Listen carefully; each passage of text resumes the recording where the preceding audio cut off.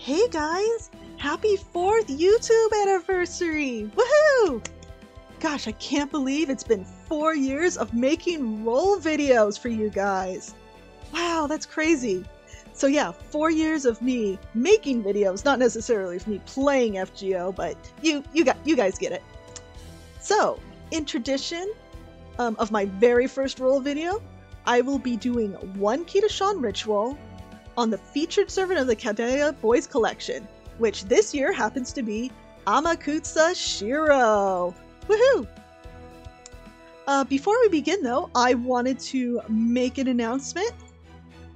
Ta-da!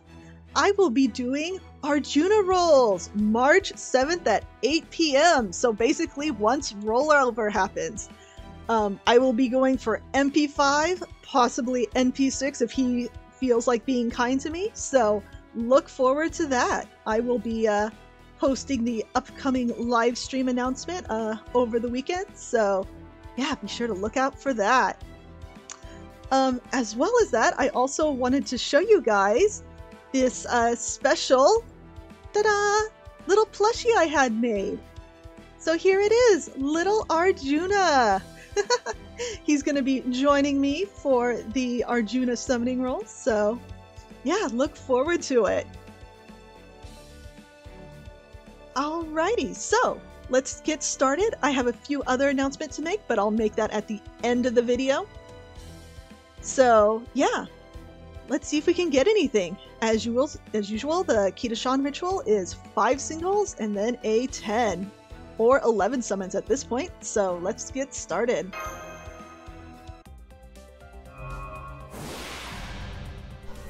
Ooh, starting out with a gold. Ooh, a saber. Hey, Tsuna, that's right, he's on raid up as well. Excellent. I don't know if he's actually MP5 or not, so I guess at the end we'll go ahead and increase his noble phantasm level. Right, let's go ahead. Ticket number 2.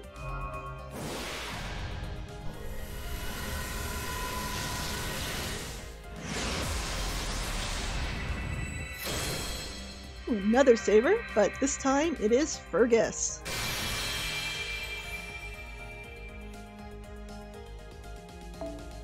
Alright, and number 3.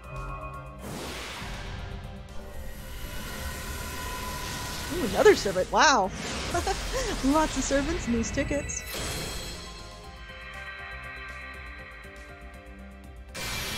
Damn, I forgot to check if we can get story lock servants or not.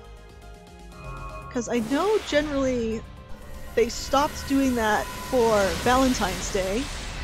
Oh nice! Got one of the 3-star CEs. I definitely want to get all of the craft essences, that's for sure. Right, let's go ahead and lock that one. Oh gosh, was that number 3? I think that was number 4? So this should be number 5. Oh boy.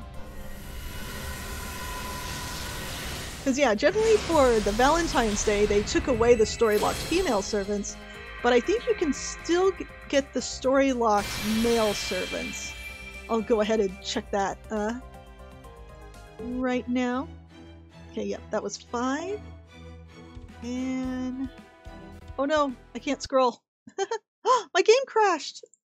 Oh no. All right, I guess we're not checking. Wow, I think that was the first time my game has ever crashed using the Samsung decks. First time for everything. At least it wasn't during a roll though, so that's nice. Ooh, someone's using my Ska Hawk for the event.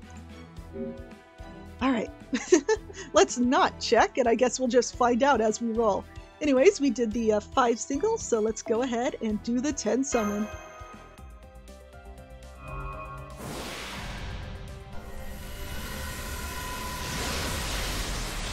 But yeah, so let's talk a little bit about what's happening for the live stream. So I do currently have an NP4 Arjuna, but I will most likely try to go for NP6. Now, obviously, the main reason, of course, is to get all of his unpenned skills unlocked, but also I have 9 USOs. So if you consider that lucky or unlucky, that's kind of the situation I'm in. Oh, nice. Got another copy of the 3-star. Nice. So, but yeah, so once I get that last copy, that MP6 copy of Arjuna, I'll be able to guarantee myself... Oh, awesome! Woohoo! Getting all the CEs. But yeah, I'll basically be... But round table on ice! Oh, that CE is so pretty. Nice. But yeah, I'll basically be able to guarantee a 5-star that I want to pull.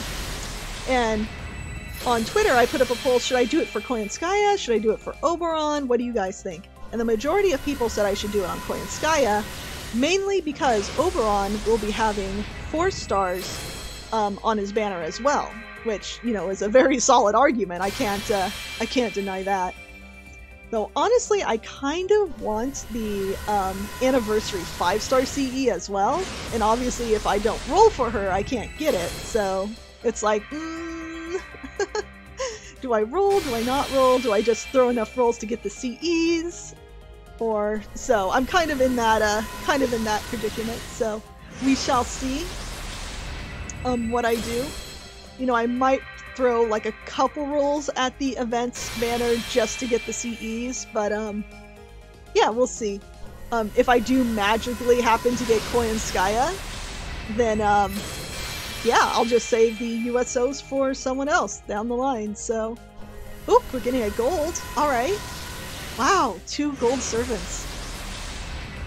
Oh, another saver. Is it another tuna? Hey, another tuna.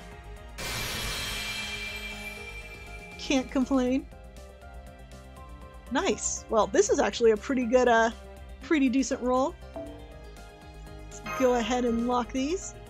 Since I will be doing the Arjuna rolls, I will definitely be getting a lot more CEs to come, so I'm not too worried about not getting any of the 5 stars so far.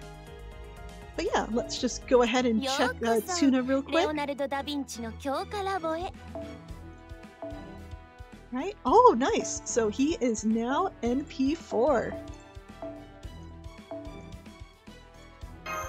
You know what? For one Kitashan ritual, that is amazing. I will take it.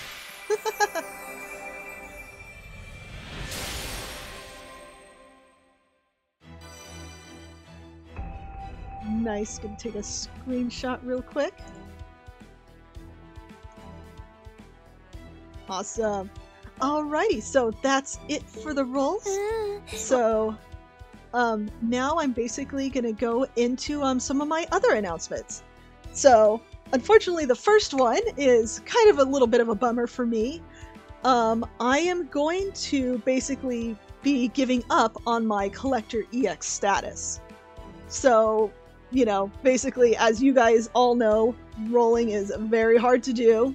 And this year in particular, there is a lot of good servants coming out, which means, yeah, I need to basically pick and choose. So, some of you may or may not know, but, oh my gosh, I just noticed Santa Carna with the with the Valentine's Day. Oh, that's so cool. I'm gonna have to play with that later, but anyways, basically the only servant that I have been missing is the summer Anne Bon and Mary Reed. So yeah, even if you look at the filters, like that's just filtering out the special, basically filtering out the bosses. So yeah. So yeah, basically the only one I don't have. And it's not like I don't like them, it's just that they've just never shown up or were a high priority, so yeah. But yeah, it's like I'm so close, but at the same time I might have to give up just trying to go for every servant. So yeah. So that does mean I will be rolling less. So the first one that'll be affected by this is actually the upcoming Galatea rolls, unfortunately. So I will not be rolling for Galatea or that banner in general. And I'm also going to give up the first Morgan banner. We'll see if I can actually give it up because yeah, Morgan is very cool, but I do know she comes back later. So, you know, Whether I roll for her this year or maybe next year will honestly depend on how the rolls go for some of these other servants. So unfortunately, I won't be going for them. Good news though, I do plan to go for Miss Crane and of course Melusine before Anniversary. Because oh my gosh, we know how broken Melusine is. And of course Miss Crane just seems like really fun and I really like her design and everything, so definitely going to go for her. Obviously, a little bit afterwards, we have, after Anniversary, we'll be having, of course, Oberon, and of course the Summer Gauntlet. And Summer, I do want to try to go for all the servants again, so whew, wish me luck on that. Unfortunately, this announcement also means that this applies to my FGO JP account as well. I plan to go basically F2P for the foreseeable future on that account. Since it's more of a secondary casual account to begin with, it, makes sense, par the core. Also, there was a really cool servant introduced, or previewed, I should say, in the JP Valentine's Day event, so I plan to save everything I can for when he eventually gets released, so yeah, look forward to that. So, unfortunately, that's like my one bummer announcement, but my one fun announcement is that I will be streaming more.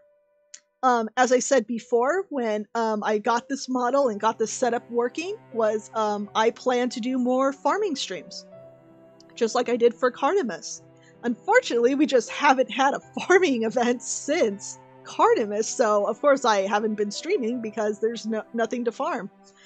But coming up relatively soon, we have the Hunting Quest as well as Neurofest coming up. And I will definitely be farming both of those, so look out for those. Those will be really fun to do. Also, now I can hear people saying, but Stella, what about Summer? What about Summer? Yes, I will also be farming Summer as well.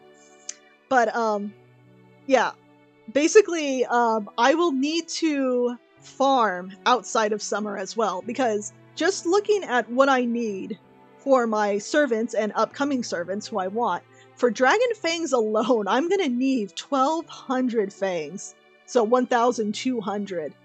And even if I farmed 1,000 bronze chests, because basically the materials are split between five different materials in Summer, and they're all random. If it's an even split, even if I farm 1,000 bronze chests, I will only get 200 Fangs from that.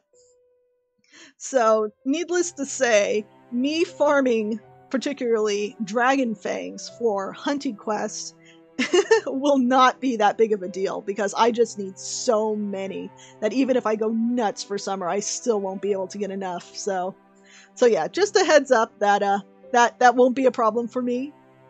I also recommend anyone to figure out what mats they might need for Summer as well. Like going into Summer and looking at these other farming events, because even though Summer is really good for farming, especially the gold mats, you still might need more materials for the bronze and silver, mainly because you need so much more of those than the gold mats. So yeah, so I would just say do your research, figure out what you need for your account, because you might not get everything you need for Summer. I know people have been hyping Summer like crazy, but just look at your account, what you can and cannot farm, and work from there. Do what you need from there. A question I had for all of you though is, would you guys be interested in me streaming FGO JP? Basically that account I'm still building. I still play it casually. I just finished Babylonia about a week or so ago. I still need to go through Solomon, but would that be something you guys would be interested in watching? Basically me going through story. Obviously I'd skip the story, but unlocking nodes, building servants, because I need to build a lot of servants to go into the Lost Belts. My account is definitely not ready for Lost Belt content, but yeah, I'm just curious if that's something you would be interested in as well as probably, casually farming on NA, at the same time, like, oh hey, I have a stamina bar, let's, go finish some free quests or whatever. So just curious if that's something you guys would all be interested in. Let's see. Taking a look at my notes. Oh, also for my upcoming live stream, let me know if you have any questions. Since it's going to be a big rolling stream, I'll be able to answer questions while the rolls are going.